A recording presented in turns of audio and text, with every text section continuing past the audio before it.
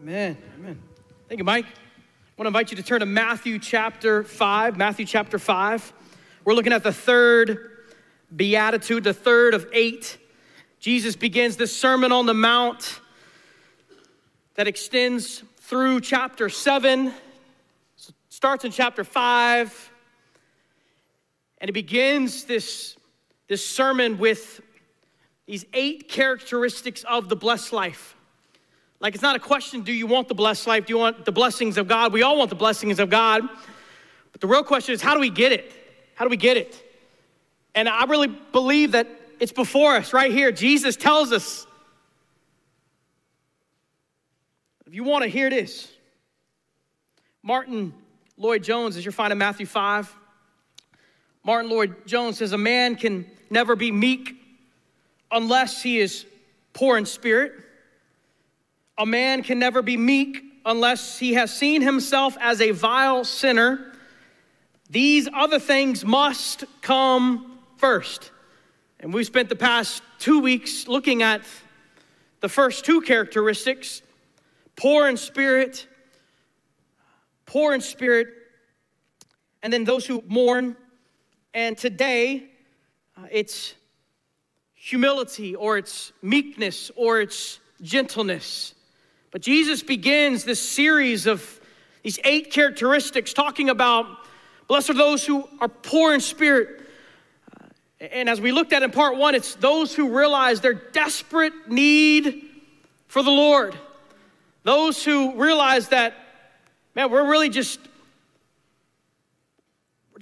hold the position of beggars. That's all we are. Like, everything that we have is a gift from God. And we need to acknowledge that apart from him, Jesus said, we can do nothing. We desperately need him, even on our very best days. You know what I'm talking about? Those very best days, you're like, man, everything is going smooth. You know, like nothing can stop me. Have you ever thought that or said that? Seek humility really quick, because there's something coming. But even on those really good days, like, that's our position. God, I desperately need you. Acts describes so well. In him we live, move, and exist. In him we have our being. So, like, who would it be apart from him? What would we have apart from him? And the answer is simply nothing. That's why you came this morning. That's encouraging. But that's how it starts. That's the beginning of these 8 characteristics. The desperation. God, I'm desperate for you. And then part 2, we looked at mourning our sin, grieving over our sin, the realization that I am a sinner. Jesus, you are the Savior. I love the words of all hail King Jesus. Surrendered everything over to him. Like, in him there is no life. In him there is death. In him there's separation. In him there's only damnation to hell. That's all bad news, but there's good news in Christ Jesus. There's victory in Christ Jesus. There's forgiveness of sins in Christ Jesus. There's a living hope in Christ Jesus. There's a heavenly hope in Christ Jesus. There is life in Christ Jesus. And so Jesus shares this second beatitude, this second characteristic of the blessed life. Blessed are those who mourn over their sin, mourn over the death of their sin, for they will be comforted. There is indeed comfort in Christ Jesus for those who are in Christ Jesus. And so the third characteristic, part 3, hope you're ready. Blessed are the humble. Blessed are the humble, for they will inherit the earth. Now, the Greek word for this word humble is praus, P-R-A-U-S. Say it however you want. Say it however you want. Just don't judge me. And so the literal translation of this word humble is meek or gentle. Meek or gentle. And so I want to say this from the very beginning, that meekness is not, you know what's coming, weakness. Meekness is not weakness. We live in a world that, those that are meek are the weak. No, that's completely counterculture. And it's different from what Jesus is even teaching as the disciples gather around him, as the crowds begin to gather around him, and he teaches, blessed are the humble. Wait, but that's not what I'm taught. That's not what I grow up in, especially here in America. You want to do something with your life. You got to knock some people out of the way, you know. And so oftentimes meekness is viewed as weak, but not with Jesus, and not the way of Jesus. Meekness is not weakness, for both Moses and Jesus were meek men. And we know that these two men were not pushovers. I mean, consider Moses for a moment. Here's a man, he's running from God. God says, hey, I'm going to use you to free the Israelites. You're going to go stand before Pharaoh. And Moses is like, no, there's got to be somebody else. My speech isn't good. I'm old. Like, he throws all the excuses. You remember the last time God told you to do something? You're like, I don't know. And then we sit here and question, and ultimately we come to our senses, and it's like, God, your way is better, right? Your way is better, so I'm just going to do what you say. But it's like this repetitive nature. Well, Moses finds himself there. He eventually goes and stands before Pharaoh, the most powerful ruler. People had been in bondage and slavery. And Pharaoh's like, no, I'm not letting him go. And he goes back and back and back and back. I mean, this would have taken some boldness to be able to stand before Pharaoh, knowing that it could have meant death for him. But he continues to go. Then God changes Pharaoh's heart. The people are released. And then you know what's next? As they make this journey through the wilderness, you would think that they would be celebrating, and they would be a joyous people, and a people of gratitude and trusting God for every provision. But it's not so. So not much has changed throughout the history, right? It's kind of similar for me and you. And so for 40 years, Moses deals with this. I mean, it's just mind-blowing to me. For 40 years, here's a man of boldness, though, to continue to turn the people back to the Lord. He's not a pushover. In fact, Numbers chapter 12, verse 3, would you write that reference down? Numbers 12, verse 3 says this: Moses was a very humble man, more so than anyone on the face of the earth. Moses, this Moses that we just talked about, the Moses that we read about in scriptures, he was a humble man. He was a humble man. Jesus was not a pushover.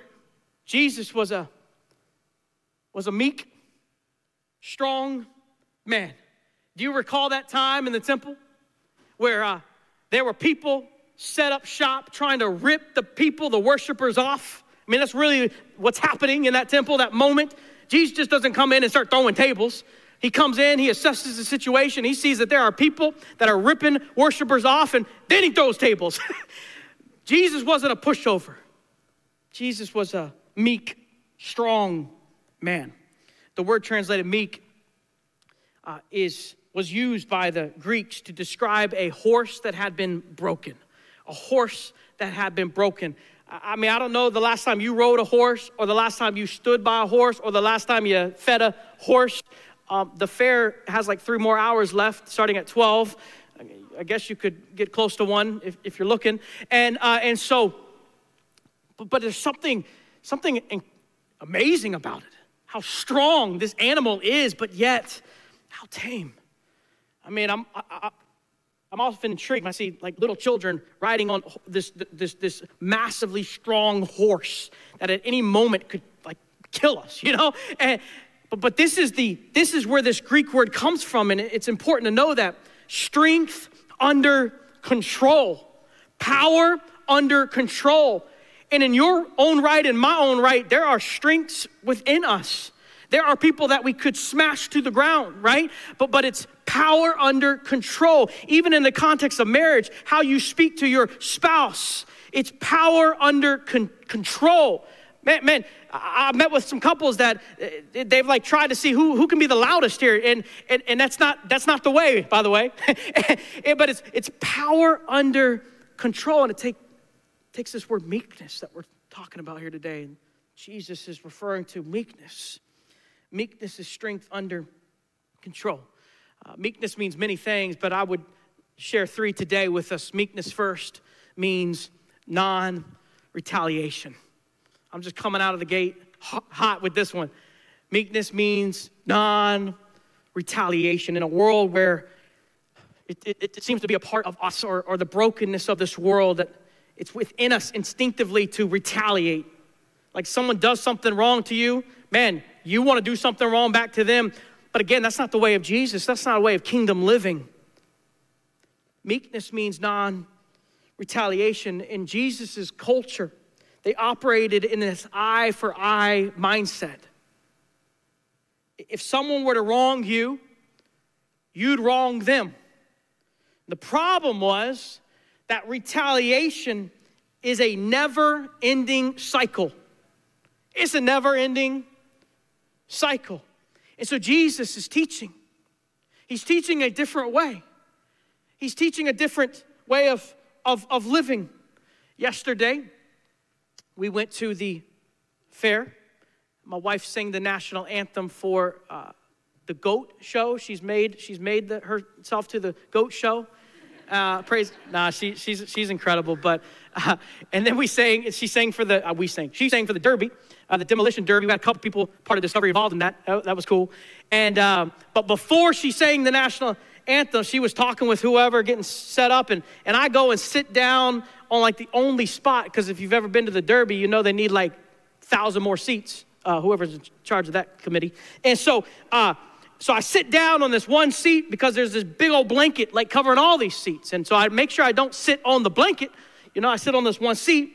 And Audra comes over. I said, here. And I start to scoot the blanket over. I said, just sit here. We'll get up whenever somebody comes. And then this person from the back chimes in, that's been here 3 hours. So I'm like, oh, yeah, you're good. And so Audra, I had her talked into sitting down, scooting over the blanket. And about that time she sat down, would you believe that the blanket person came?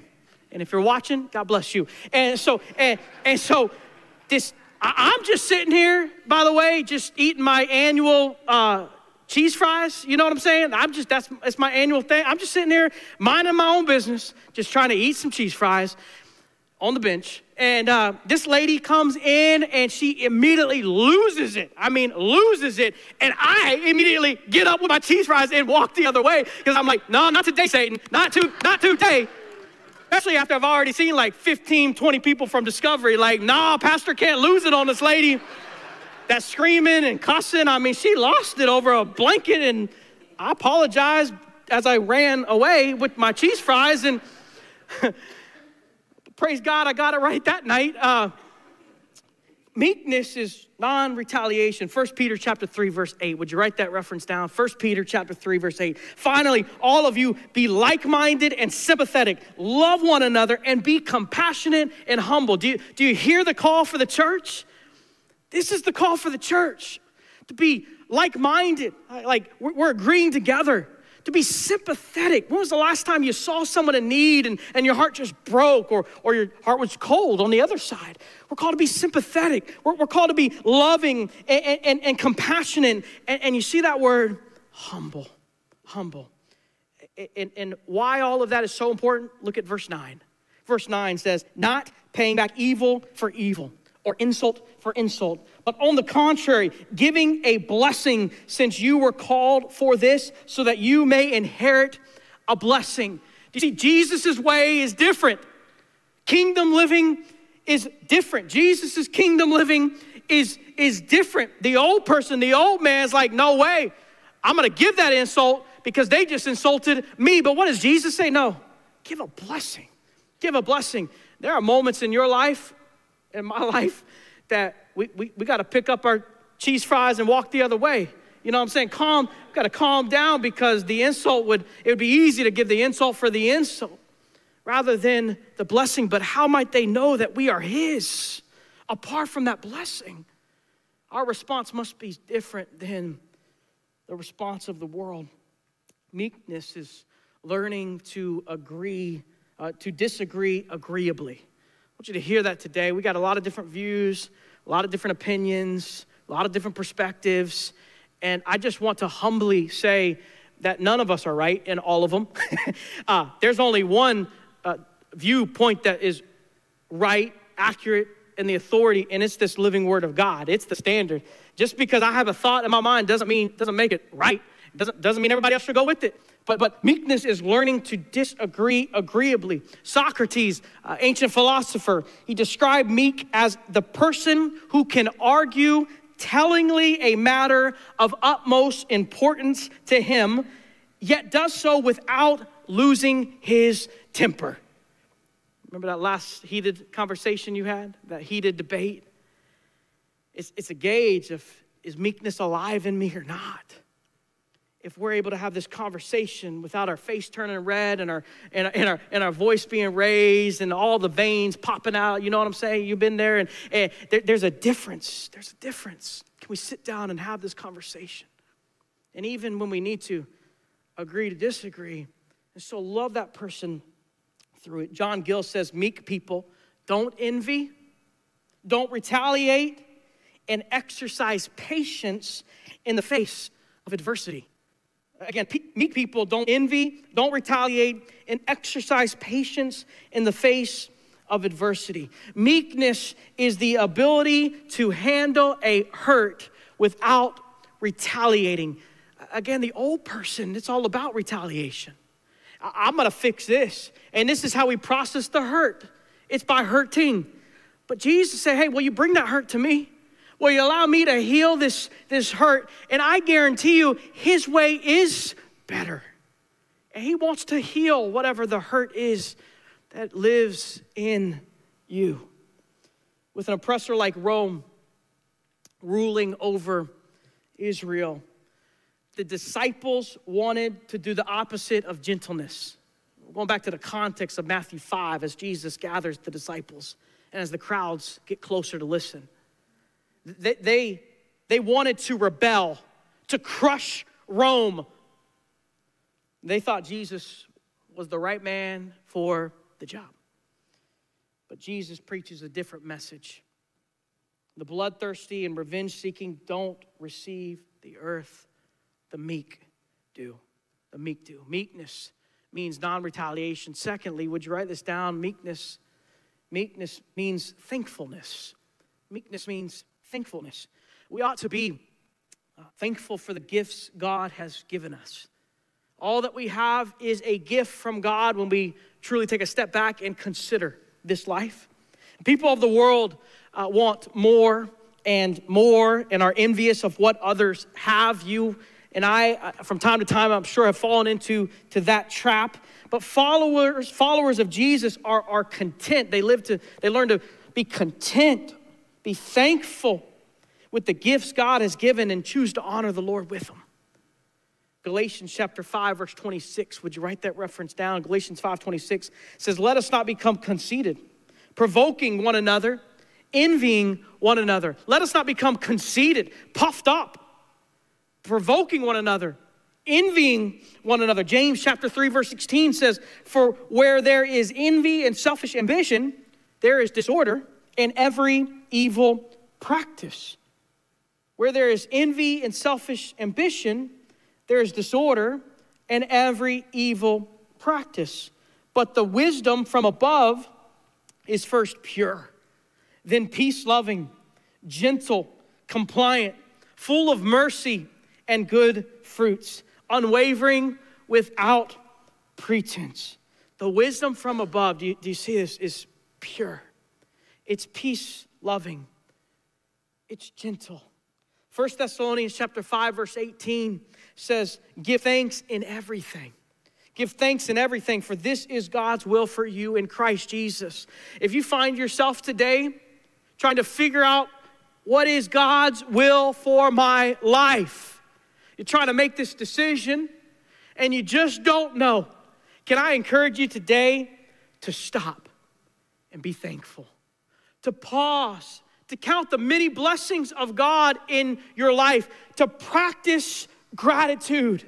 When was the last time you just took a step back and thanked God for how good he is, for how merciful he is, for his grace, for his provision? We need to be people of gratitude. How do we fight against envy?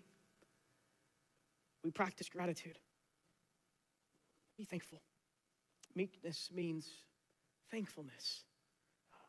Meekness means joy. No matter how difficult the circumstance that you find yourself in today, a meek person will find joy in knowing that the Lord has a plan for his or her life. Meekness means joy. Philippians chapter 4, Paul is in a prison cell and he's writing to the church in Philippi. Let that sink in just for a moment. Here's a man who is in prison, behind the bars, not free, writing to a free people. Yes, they're facing persecution, but they're not in a prison cell, at least yet in this moment. They're free people. Paul finds himself in one of the darkest, most loneliest places that one can find themselves. And listen to what he says in chapter 4, verse 4. Rejoice in the Lord always. I say it again, rejoice. How can he hold that position? How can he hold that position? Through meekness. Paul can hold that position of joy. He can rejoice and he can encourage the people to rejoice. And then he says this in verse 5, let your graciousness be known to everyone that the Lord is near. I wonder, what does the lost world see in us? What do they see in the church? I pray that they see meekness. I pray that they see joy. I pray that they see the grace that has been extended to us. Who are we to not extend it to others when God has extended it to us? How do we become meek? We trust that God will handle the enemies who attack us. And we exercise gratitude and joy in all circumstances. Listen, church, revenge belongs to God. Revenge belongs to God. The enemy would love for you to be caught up in plotting and planning revenge. But can I tell you today that that would be a waste of this life? Choose to trust that God will meet every need of yours and that he will protect you and care for you. Revenge belongs to God alone. Romans chapter 12, verse 19 says, friends, do not avenge yourselves. Instead, leave room for God's wrath, because it is written, vengeance belongs to me. I will repay, says the Lord. I will repay, says the Lord. Verse 20, but if your enemy is hungry, feed him.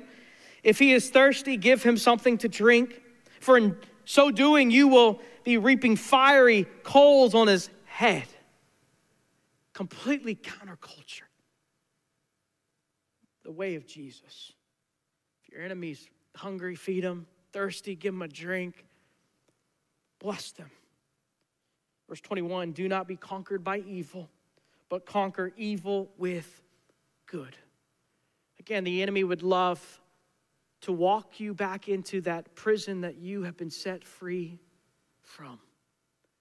That place where you were bound to sin and to self. That place where you were consumed with yourself and had very little thoughts of others. That place where you spent more time plotting and planning the demise of others rather than cheering them on to succeed and blessing them.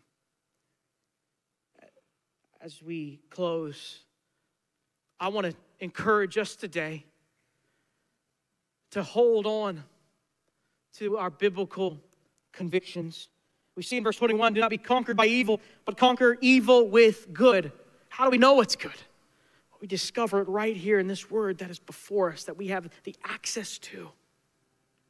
Do not be conquered by evil, but conquer evil with good. Meekness is not compromising your biblical convictions. Hold on to those convictions. Hold on to the authority that is the word of God. See, the world belongs to the rich, the dominant, and the bold. That's this myth. And what does Jesus do? He flips it. He flips it.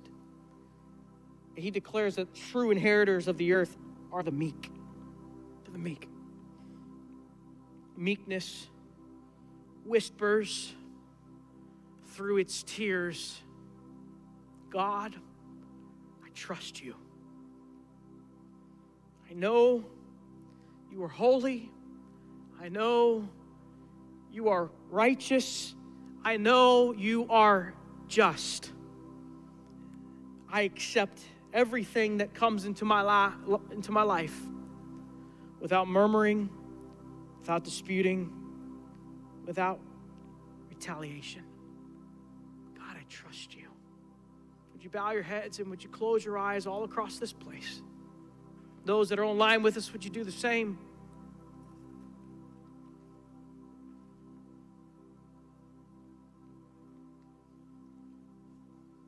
I wonder, what is your response from this today?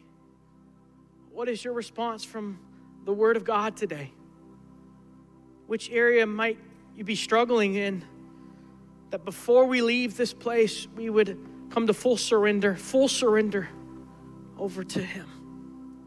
Full surrender over to Him. Is there any part that you're holding on to? Is there someone that has hurt you that right here, right now, you need to release to the Lord? Say, God, would you bring the healing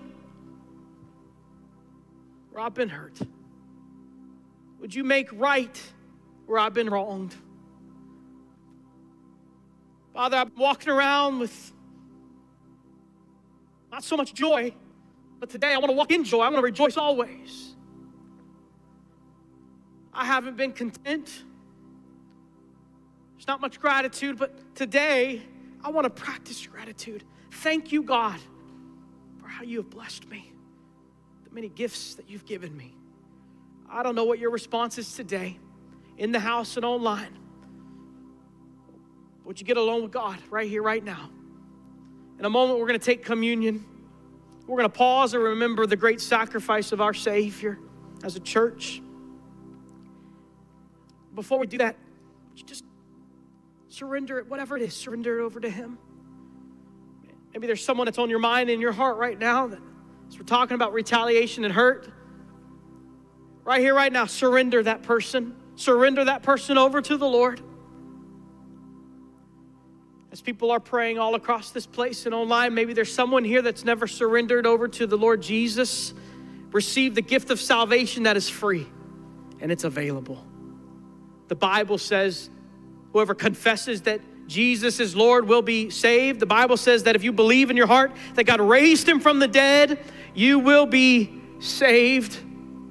The Bible says for the wages of sin is death. What we earn and deserve because of our sin is separation from God, but the gift of God is eternal life through Christ Jesus our Lord. Hear me clearly today, the salvation is available. And if that's you in the house online, if that's you, Holy Spirit of God is tugging on your heart, repent, be saved today. Would you say something like this? Lord Jesus, I acknowledge I am a sinner. You are the Savior. I trust you completely. I trust you completely. Save me, forgive me of all my sins. I believe that you died on a cross, you were placed in a grave, and you rose victorious. And I ran out of that grave. Today I trust you with my life. I want to live the rest of my life for you, for your glory. So Father, thank you. Thank you for your word, and thank you now for this time that we reflect and we remember your great sacrifice through these elements. Thank you, Father, for your church and those that are surrendering whatever it is over to you, trusting you, striving to grow in meekness. Help us, Lord God. We ask this in the name of Jesus, we pray. Amen.